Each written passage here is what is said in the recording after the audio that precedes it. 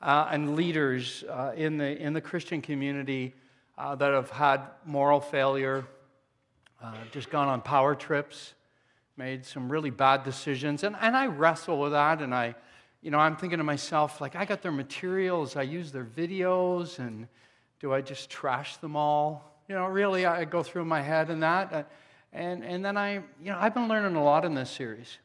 Because I look at that and like just getting ready this week, I was thinking on King David again. And just thinking like, well, what do? We trash King David? You see where I'm going here. So I'm learning a lot as we do this series and reflecting on individuals. David is someone who did great things for God and yet faced incredible moral failure. But one of the things that we've seen is, the scriptures don't lay out people as being perfect. We have a perfect Savior. And really, David was, he was a man described after God's own heart, but he struggled and he fell. He needed a God of grace and mercy. And then we've got the wolves in sheep's clothing. There's no shortage of them. They're out there. The people that they're morally bad deep within. The problem is the world is not able to distinguish between godly leaders who fail and wolves in sheep's clothing. But most important in this whole series, as I've always mentioned, is we're going to be talking about a king again today, but we go back to the King of Kings, because he's the one where our focus is to be, and he is the one that is all that none of us could be. But as I've been thinking and getting ready, and as we go into this morning, so far what I've seen is, in the kings that we've seen, we've got a few doors here. So door number one is King David. David became the standard for all the good kings. Certainly not his immorality, but the standard of, he was described as a man after God's own heart. He's a picture, a fallen picture of the Messiah, the Lord Jesus Christ. So David was a man who wanted with all of his heart to serve the Lord. He did have moral failures, but he was described as a man after God's own heart. He sought the Lord, and when he failed, he sought forgiveness. Now Jeroboam, one of the kings we looked at just the other week, was a man, the opposite really. He was a man after his own heart. And in many ways, he's a picture of the evil one. And what we saw, if you heard that message or if you followed it online, is that even in a couple of the passages in Ezekiel and Isaiah, when it is describing a king, it suddenly flips to going much deeper in describing the devil and how the devil was the one really behind those kings. And so Jeroboam was a man who was really a wolf in sheep's clothing. He did nothing to draw people to God, but what he did was take everyone away to worship idols. And so this morning we're going to look at Jehu. So we're jumping ahead. We're going to be in 2 Kings. We can't do all of the kings that there were. And Jehu, what about him? How does he fit in? As you can see, he's not door number one. He's not door number two. So we're going to look at Jehu, and then we're going to ask ourselves when we come to the end, actually, where do we fit in these three here? So let's turn with me, please, to 2 Kings chapter 9. We're going to come into, what I encourage you to do is to go home and read. We're only jumping into a few verses that describe Jehu. There are a number of chapters on him, and you need to look in 2 Kings and also Chronicles. But when you go and you get the full picture, it's really, it fills it in a lot. So I'm just whetting your appetites. Chapter 9, verse 1 of 2 Kings. I'm reading from the New International. Page 266 if you're using a Pew Bible. The prophet Elijah summoned a man from the company of the prophets and said to him, "Tuck your coat into your belt, take this flask of oil with you, and go to Ramoth Gilead. And when you get there, look for Jehu, the son of Jehoshaphat, the son of Nimshi. Go to him, get him away from his companions, take him into an inner room, then take the flask and pour the oil on his head and declare, 'This is what the Lord says, I anoint you king over Israel.' Then open the door and run, don't delay." So the young man, the prophet, went to Ramoth Gilead. When he arrived, he found the army officers sitting together. "I have a message for you, commander," he said. "For which of us?" asked Jehu. "For you, commander," he replied. Jehu got up, went into the house, and then the prophet poured the oil on Jehu's head and declared, "This is what the Lord, the God of Israel, says. I anoint you king over the Lord's people, Israel. You are to destroy the house of Ahab, your master. I will avenge the blood of my servants, the prophets, and the blood of all the Lord's servants shed by Jezebel. The whole house of Ahab will perish. I will cut off from Ahab every last male in Israel, slave or free. I will make the house of Ahab like the house of Jeroboam, son of Nebat, and like the house of Baasha, the son of Ahijah. As for Jezebel, dogs will devour her on the plot of ground at Jezreel, and no one will bury her." And then he opened the door and ran. I'm glad I don't have to do that and give a message and run out before anybody can get me. Chapter 10. Just go ahead a little bit. Turn the page. Chapter 10. We're skipping by quite a bit. Like I said, go home and read these. But chapter 10, verse 28.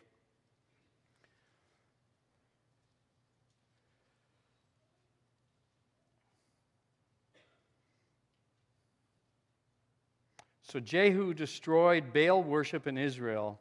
However, he did not turn away from the sins of Jeroboam, the son of Nebat, which he had caused Israel to commit, the worship of the golden calves at Bethel and Dan. The Lord said to Jehu, "Because you've done well in accomplishing what is right in my eyes and have done to the house of Ahab all I had in mind to do, your descendants will sit on the throne of Israel to the 4th generation." Yet Jehu was not careful to keep the law of the Lord, the God of Israel, with all his heart.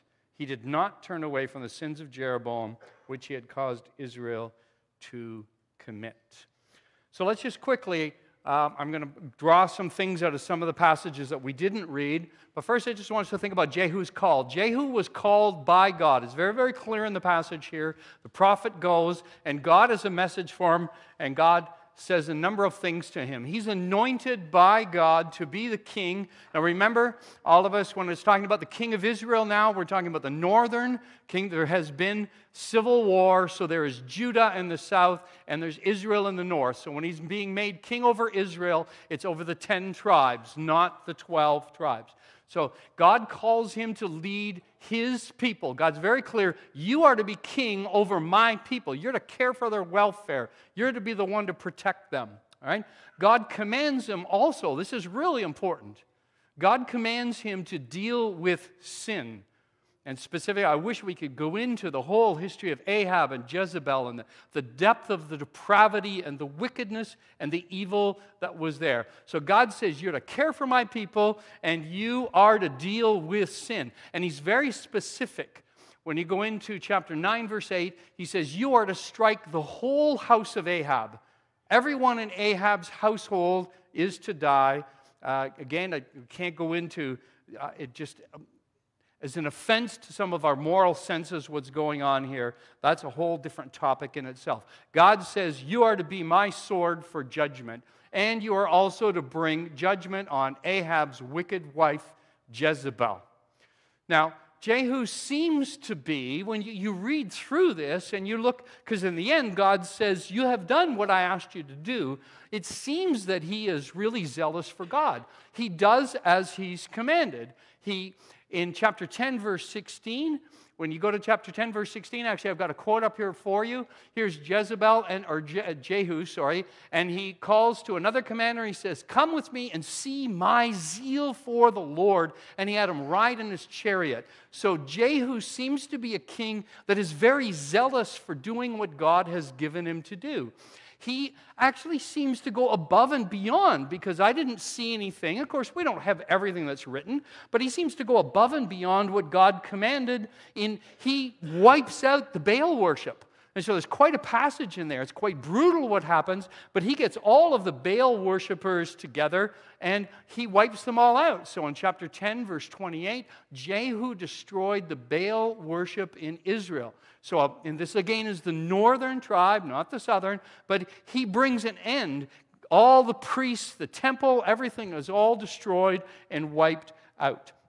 And so in chapter 10, verse 30, the Lord honors them. And he says, the Lord said to Jehu, because you've done well in accomplishing what's right in my eyes, done this to the house of Ahab, as I had in mind, your descendants will sit on the throne of Israel to the 4th generation. And so for 4 generations, his family is on the throne in the northern kingdom.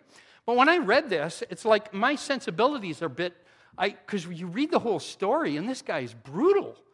And I said to myself, what's going on here, God? Like, are you advocating all this junk? But then what you have to do is you have to look a little closer. And that's the important thing in studying the Word of God. He's actually condemned by the Lord. God is no debtor, by the way. So Jehu did some things that God asked him to do, and so God honored he rewarded him for that. But that did not absolve him of what he did wrong. And so when we look closely in Jehu's life, it's not all what it seems. Was it God's will or his? See, what's fascinating here is you'll read in Isaiah, I think I've referred to this one before, God used the Assyrians to judge the northern kingdom for him. I'm jumping a little bit ahead in history. And I think it's Isaiah chapter 10, it talks about that, where Assyria, they were God's instrument of judgment, but God says to Assyria, but you didn't do it for me, you did it for yourself. And so when you're done, I'm going to judge you as well, because your heart was twisted and evil. And the same thing for Babylon. Well, actually, it comes down to this with Jehu, too. Jehu did some things, and he did some things for God, but the question is, who was serving whom here? What was it all about? Was it God's will, or was it his will that he was carrying out? You get where I'm going on this one? Why did he do what he did? So the big question was it God's will, or was it his will? And what I've come up with here is he did for God, he did things for God, but not God's way. And not for God. It was all about himself. So you go in chapter 9, verse 27, he doesn't just deal with Ahab's house, he murders Ahaziah, the king of Judah. Now, when you read a little bit closer, what you realize is Ahaziah, his wife is Athaliah, who's the daughter of Ahab and Jezebel. So in other words, the king of Judah, he murders the king of Judah. But why did he murder the king of Judah? Well, the reason was there was a blood relationship through marriage to Ahab, the king in the north. And so he gets rid of any competition. He's not just handing out judgment for God. He looks and he says, well, I better get rid of Ahaziah because he's he's connected through marriage. And so he wipes out the king of Judah, which he was never told to do. He also murders all of Ahab's chief men, his friends and the priests. So chapter 10, verse 11, he goes way beyond dealing with the house of Ahab, and anyone who is a friend of Ahab, he kills him. Why are you doing that? He's the king. He's got to protect himself. See, what he's not focusing on is God said, I'll make you king. I'll reward you. He says, no, this is just like Jeroboam. I got to protect my own turf. He murders not just Ahaziah, the king of the south, Judah, but he murders all of his relatives in chapter 10, verse 14. That's why I was wrestling in my head and saying, wait a minute, God, you reward this guy, but he's a slaughterer and he's a murderer. Well, God rewarded him for what he did right, not for what he did wrong. And so actually you go ahead into the book of Hosea, one of the prophets, just a little bit ahead of this time, and the Lord says to Hosea, call him Jezreel, because I will soon punish the house of Jehu for the massacre at Jezreel. So the prophet Hosea, just a little bit later after this, brings and speaks of condemnation on Jehu, because what he did was way beyond anything that God asked him to do in his slaughtering and his murdering of people. And ultimately, Jehu, he worshiped God in name only, but nothing really to do with God personally. And so you see that in 10 verse 29. He did not turn away from the sins of Jeroboam. So he got rid of this idol worship, but he got rid of the Baal worship, but he didn't get rid of these 2 calves that were in the north and the south part of the country. He didn't get rid of that. So all he was doing really was protecting his own turf, setting up his own kingdom, and all in the guise of doing things for God. And so as the scripture said, and let me remind you again, he did not obey with all his heart. Jehu was not careful to keep the law of God, nor to turn away from the sins of Jeroboam, which he'd caused Israel to commit. Okay? It was about him. So was it God's will or his? What was he doing? Well, what I thought of was, the New Testament talks about being double-minded. That's who this man was. He was double-minded. He does things for God, but it's ultimately about what he wants. It's not God's will, it's his will. And if it happens to be God's will, well, that's convenient. So this toss-up between my will and God's will, the New Testament just makes it a little clearer for us, I think, in terminology. Such a person, James says in 1:8, is double-minded, unstable in all they do. I like the Living Translation of the Bible in this verse. Their loyalty is divided between God and the world, and they're unstable in everything they do. So ultimately, Jehu is someone who's double-minded. On the one hand, yes, I'm going to do these things for God, but really behind it is his will. It's not God's will. It's what he can do to make his kingdom powerful, solid, and strong. Does that make sense? That's really important. It comes right down to it. I'll serve God if it's convenient, or I will do things for God. But when push comes to shove and it gets rough, you're going to see the real me. I'm going to fight and scrap for my will and my turf.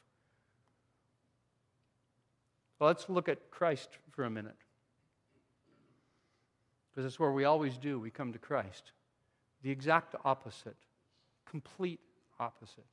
Okay, Christ is also entrusted with a kingship. He is promised a kingship. He's promised rule and authority, not just over Israel, not just over the northern and the southern kingdom, over the absolute complete universe.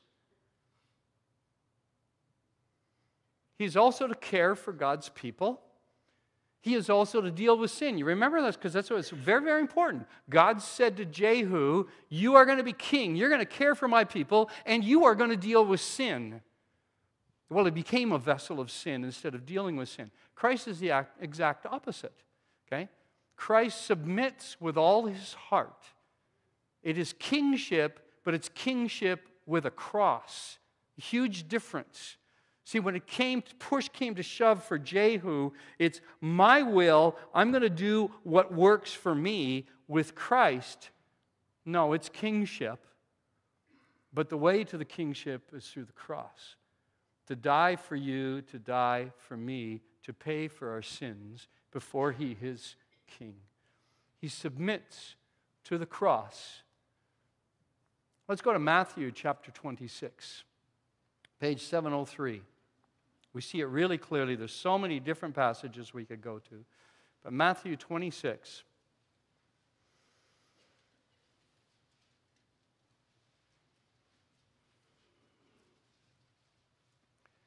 Verse 36 to 44.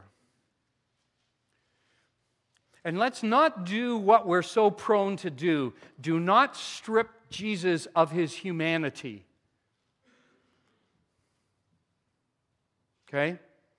We all say he knows what's going to happen. He's God. He's all these things. And we just go to the God side and we strip him of his humanity. Here is a man born of a virgin, without sin, but he is a man, and he is asked to pay a massive price for you and I. Is it going to be his will or God's will? You have a kingship, Jehu. Deal with that. Care for my people. Deal with sin. He fails. With Jesus, you have a kingship, but you need to deal with sin. What does Jesus choose? We know the story, but let me reread it again and remember something. He's 100% man too. We just can't reconcile this in our heads. Then Jesus went with his disciples to a place called Gethsemane, and he said to them, sit here while I go over there and pray. He took Peter and the two sons of Zebedee along with him, and he began to be sorrowful and troubled. And then he said to them, my soul is overwhelmed with sorrow to the point of death. Stay here and watch with me. Let me read that again.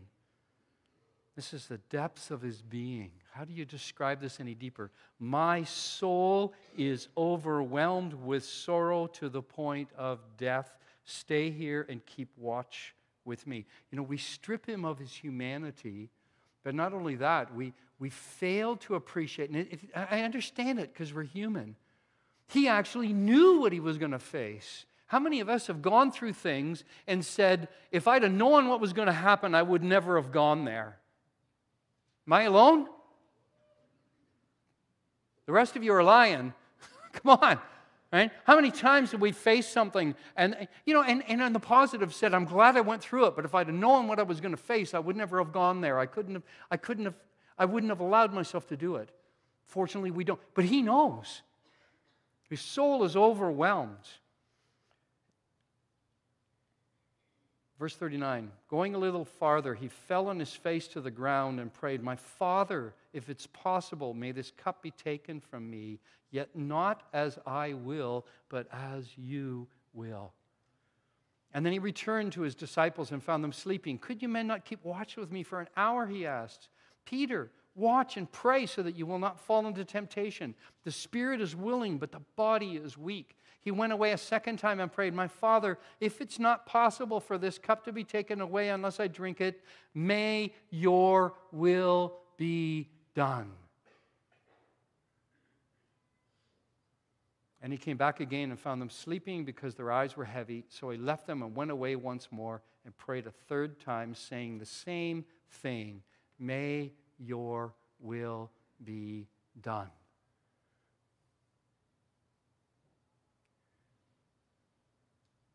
Where would we be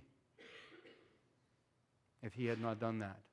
And we can do all our theological mental gymnastics all we want, and rightly so. How could God in the flesh sin and all those things? But let's not take away the temptation.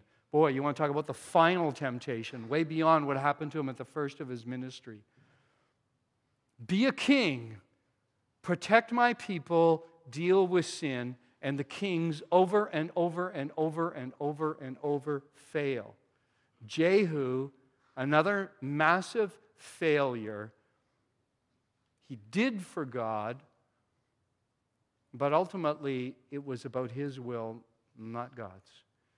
And Jesus Christ comes and nails it.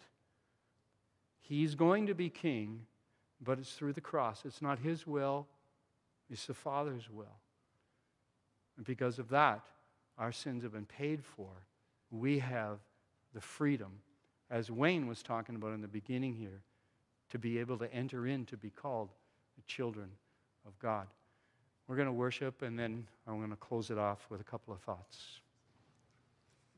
What did that worship just do in your heart? Was that moving you to think of the King of Kings, your Savior, your Redeemer, the one who sought the Father's will, not his own? I think how we were moved maybe in those last few minutes is an indicator of what's in our hearts, what we're struggling with. Life is very complex, but I think this morning what I've seen are three general categories of where we fall.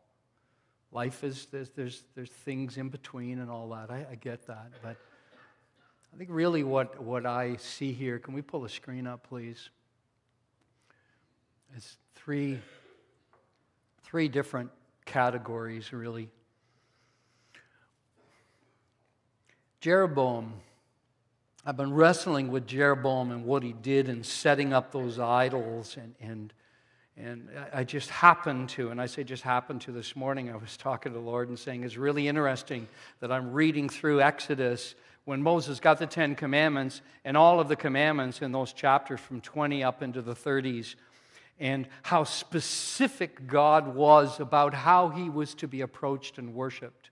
And really what Jeroboam did is he didn't say, let's go worship another god, but what Jeroboam did was he made God into his own image. And so my fear is for some of us here this morning, we do the same thing. We worship Jesus, but it's Jesus of our own image. If there's any mixture of works, of what I can do to make Jesus happy with me or God happy with me, if there's anything that I got to do to add, that is not the Jesus of the cross.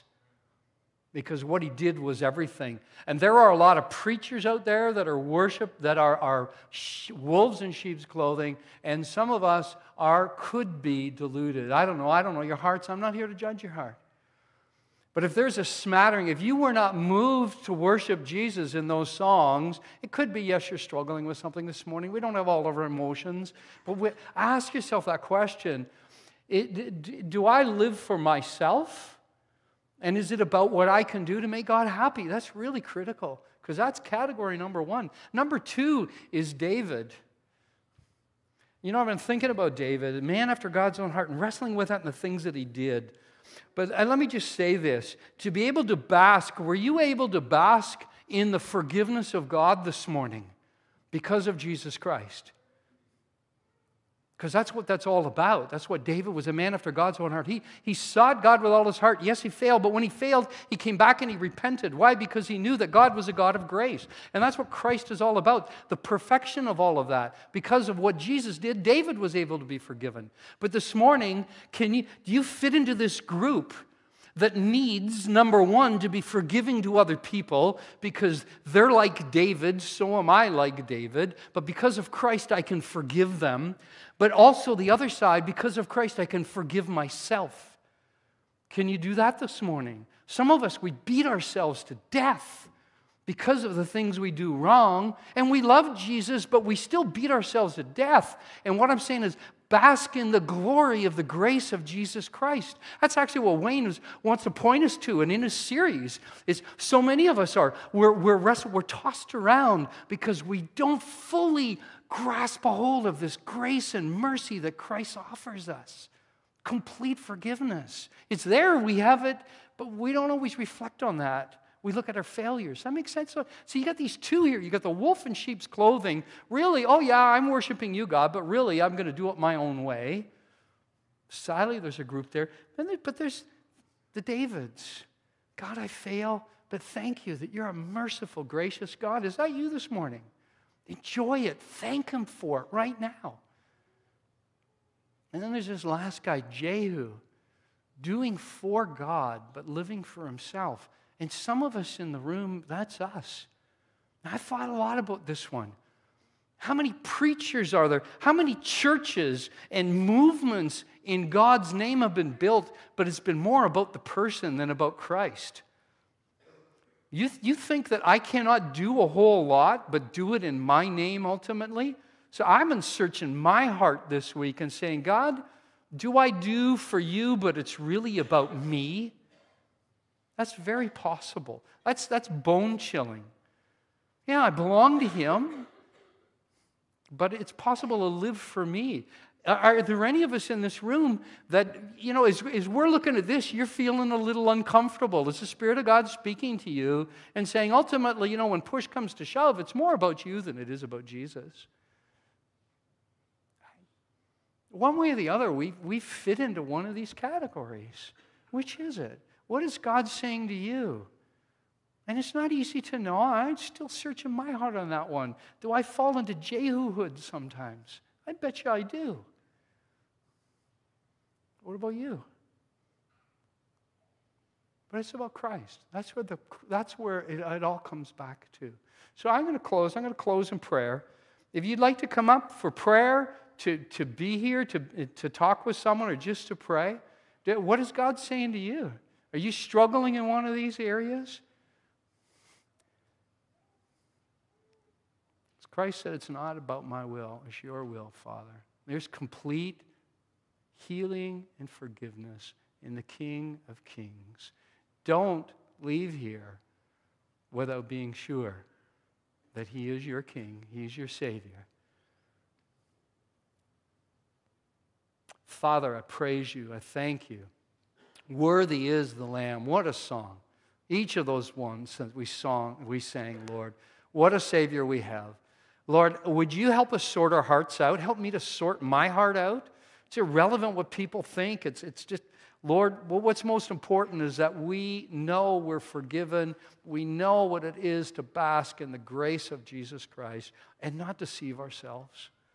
Lord, I don't want to live my life and in the end stand before you and heaven, but be ashamed of living for me. I want it to be about you, Lord. You know each of us in this room, what we struggle with. Help us now. Meet us where we are by the power of your Holy Spirit. We pray this in the most worthy and precious name, the Lamb of God, the Lord Jesus Christ, the King of Kings. In Jesus' name, amen. Lord bless.